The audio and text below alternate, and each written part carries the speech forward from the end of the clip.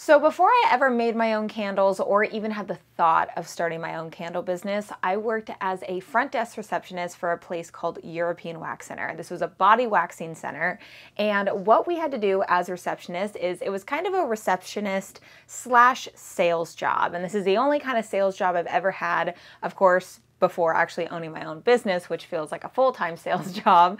But I actually had to upsell on a daily basis to every customer that came in to get a service done. So they were wanting to get their eyebrows waxed. As soon as they were done getting their service done, it was our job to try to upsell them on packages that would save them money, where they purchase a certain amount of eyebrow waxes and get a certain amount for free.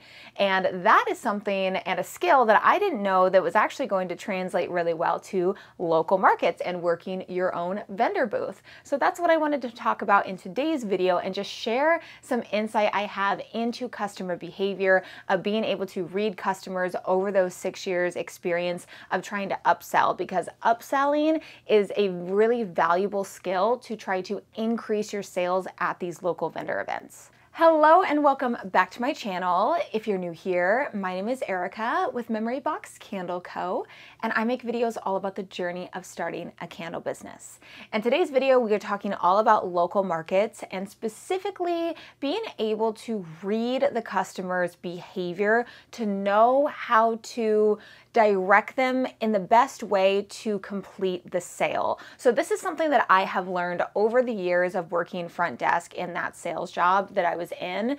And I was able to really read the customer in front of me and know what packages I should offer them, if I should keep pushing, if I should try to hold back and kind of let them think. There's a lot of different behaviors that you can read with a customer, and that really is kind of what sales is all about, is customer buying behavior. And when you're working a local market where you have all of your products around and people are kind of going back and forth between smelling all the different scents and asking you questions, you'll start to learn different customers and different behaviors that customers will show, and whether or not you should try to upsell them on something or recommend a cheaper alternative to try to get them to buy something. So the first tip I have is to always greet everybody that comes into your booth and engage in even the slightest bit of conversation with them. Obviously, there's a lot of people that don't want to talk when they're in the booth, and that's something that you will read right up front. So my question that I always ask almost everybody that walks into our booth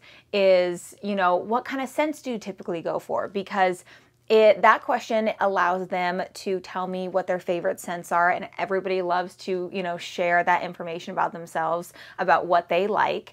And it also allows me to be able to direct them to a product that I think that they would want to purchase. So if somebody's like, oh, I really love like clean scents, then a lot of times we will direct them over to our Trips to Nowhere scent, which is sea minerals from Candle Science, and that is like a clean, beachy linen kind of scent. And a lot of times people will sometimes smell the scent that I recommend to them and they'll be like, okay, yes, I love that. I want to go for that. But if they walk into your booth, there's no conversation, they smell a couple candles and they're like, okay, maybe they don't have anything that I like, because they don't know what you have. And a lot of times if they go through a couple candles and they're not a huge fan of them, they may just say thank you and then walk out.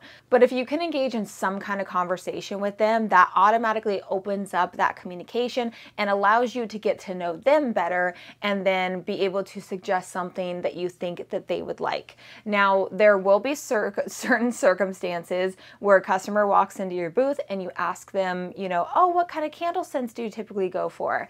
And you'll get the response of, I don't know, anything, and yeah, you can kind of keep maybe mentioning things like, oh, do you really like coffee?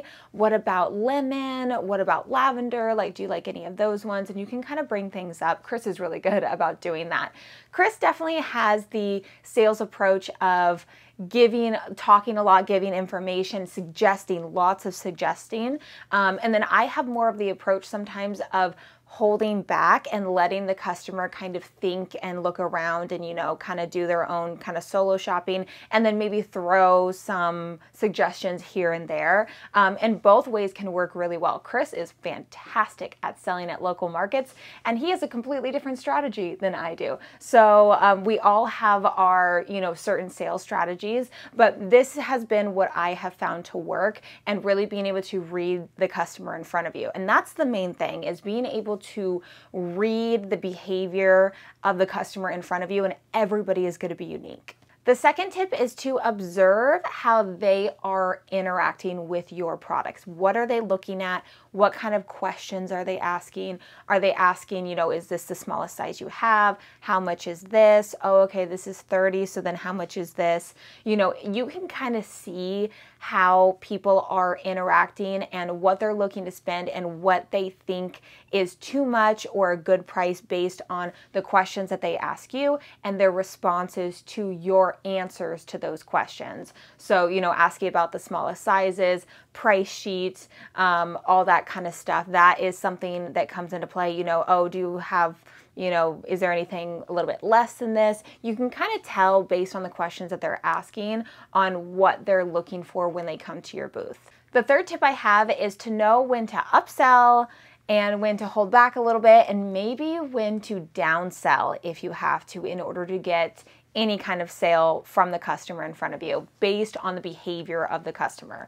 So for instance, if somebody has been looking at a small candle and they keep kind of smelling it, maybe going back and forth between a couple of them, they've asked you a couple questions, there's been a little bit of communication with the customer, and if you interject into their thought process and say, hey, by the way, just so you know, we have a buy 3, get 1 free of our large candles. It's $80 and you're saving X amount of money by doing that. For the customer in front of you that's just contemplating on whether or not they want to spend $15 on a small candle, when they hear a really large number like that, it can maybe throw them off and could potentially make them be like, you know what, maybe I won't, maybe I'll just put this down and then ask for a business card, which could happen. Or it could make them be like, oh no, I'm actually just, you know, wanting to get this, and they could, you know, go through with the purchase. But it could overwhelm them by trying to upsell something that's not relevant to them in that moment. Now, if you have a bundle deal for whatever smaller product that they are looking at, that may be a good time to upsell, but make sure that your upsells make sense for the customer in front of you. And then on the contrary to that, let's say you have somebody who is maybe very bubbly, they are like, oh my God, I love everything, and they're walking around your booth and smelling everything, and you can see that they're looking at the larger candles and they're kind of going back and forth between some of the scents. That would be an excellent time to upsell something to where you can let them know, hey, by the way, if you're kind of not knowing what scent to choose, I know it can be really hard. There's a lot of really good ones. We have a buy 3, get 1. So if you buy 3, you get the 4th one free. So you can, you know, get that one free and save X amount of money. And that would be an appropriate time to try to upsell the customer. Now, there's also the scenario of downselling, which would be in a situation where, let's say somebody is looking at a large candle and they're asking you, you know, how much is this? And let's say it's $30, and they're like, oh, okay, all right, well, thank you. And, you know, you could be like, so that's 30, but we also do have the smaller candles, which is 15. And we do have wax melts where they're $6 each. And that sometimes will spark them and be like, oh, because they hear the lower number. Instead of $30, they hear $6, and they're like, that's more doable for me. So instead of having them leave the booth altogether and not purchase anything, it's better to start to recommend the lower priced items so that they kind of have something that seems more attainable, more realistic for them to be spending in that moment. And then on the flip side of that example, let's say you have somebody who shows interest in a more expensive item, but you can see that they're kind of going back and forth like, you know, I do really want to get this. And you see them more, the behavior is more showing that they do want to spend money on that. I would actually hold back on saying the prices of any of your less expensive options. So for instance, if you can tell that somebody is really wanting the large candle, a lot of times they'll be like, how much is this one? And if you say, oh, it's $30, and if they don't give any kind of adverse reaction to that, just kind of let them know the price and then maybe get more into the conversation of like, oh, do you really like that one? That one's one of our most popular ones.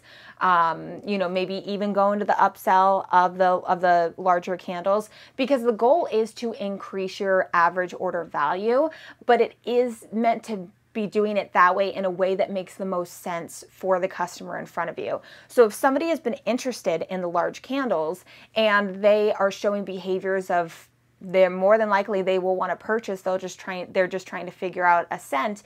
If you go into, you know, if they ask you how much a large candle is and you say, oh, that one's 30, our smallers are 15, our wax melts are $6, like if you start bringing down the prices, a lot of times their attention will divert to the cheaper option. And that's what we had found out, is that if somebody's asking how much something is, you can just leave it at that. And then based on their reaction, you can either save them by giving them other alternative options that are cheaper, that they probably wouldn't have spent the money on that larger candle anyways. So it's saving the customer to purchase, to complete the purchase, and not just walking away from your booth. So it really just depends on how they are responding in that moment. So if you say the price of the large candle and they don't give any adverse reactions, or they're like, oh, okay, like, you know, that's not that bad or whatever, or they have somebody next to them and they're like, okay, which scent? So should we go with this one or should we go with this one, kind of thing.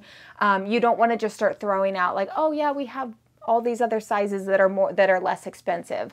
But if they show adverse reactions to it, then that's when you can kind of be like, but we do have the smaller sizes and we do have the wax melts, if those are maybe something more of what you're looking for, because ultimately you are wanting each and every person that walks into your booth to purchase something. Now, of course, that's not possible. Well, it is possible, but it's not always possible. You can't control what somebody does. But these are just ways where you can really examine the behavior of the customer in front of you and know when you should be upselling, know when you should hold back, know when you should throw out other options that are cheaper that maybe the customer would like better, and really just learning the behavior of each unique customer that walks into your booth.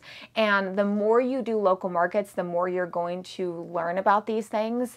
And even just as simple as there are situations where if you give a business card too early, it will deter the customer from making a purchase in that moment. That's what we also learned as well, is that if there's customers who are going back and forth between different scents, if you mention that you have a website, if you mention that you have a business card, whatever it is, a lot of times that is the customer's way out of making a purchase in that moment. And again, Chris and I learned that many times with different customer interactions and kind of had conversations about that, like, oh, maybe we should hold back on that, you know? Or even if there's somebody who's like, oh, well, maybe I can come back, how long have you guys been here, kind of thing, or whatever it is, try to, you know, be like, okay, well, if you're wanting to purchase this, we can put it off to the side for you. Or if you don't want to carry it around, you can make a purchase right now and then you can come back and grab it later, whatever it is. Just try to see if there's anything that you can do to get the sale in that moment. Because a lot of times when the customer walks away from your booth, I would say 10, maybe 15% of the time they actually do come back. But most of the time when they say they're going to be back, they don't end up coming back, and it is what it is. But trying to get a sale with that customer in that moment is the most important thing, because they're right in front of you. They've already smelled your product. They're in the moment of wanting to purchase from you. And it's just a matter of you trying to figure out in that moment what's the best product for them, and how you can make that happen. But overall, everybody is going to have different sales strategies. I have found that I hold back a little bit. I let the customer think. I, interject with certain questions to try to direct them in the best way. Chris is somebody who, he will upsell to pretty much everybody, which is honestly, I mean, it's a good strategy too. It really is, because there have been situations where people have walked away from our booth and I look at him and I'm like, how did you do that? How did you do that? You know? So there are so many different strategies. This is just what I have learned based on customer behavior, and you're going to learn what works for you at your markets that you're at, and kind of what feels the most comfortable for you to do. For me, I feel more comfortable holding back a little bit, and Chris, I mean, he will say anything to anybody. He's gotten so many people over to our booth by just striking up conversations as they walk by. It's the best thing ever. But this is just some tips to keep in mind when you're at local markets to hopefully increase sales, where you can start to read the customer behavior in front of you, or at least now you can be a little bit more aware of it if you weren't before, and just practice with it. And it's not always going to be perfect. You're not always going to say the right things or do the right things, but little by little, you're going to learn a lot more and be able to increase sales at your events. But with that, I am going to end today's video right here. If you enjoyed today's video, make sure to leave it a big thumbs up, as well as subscribe to the channel if you haven't already. Also, don't forget to follow me over on Instagram at MemoryBoxCandleCo, and I will see you in my next video.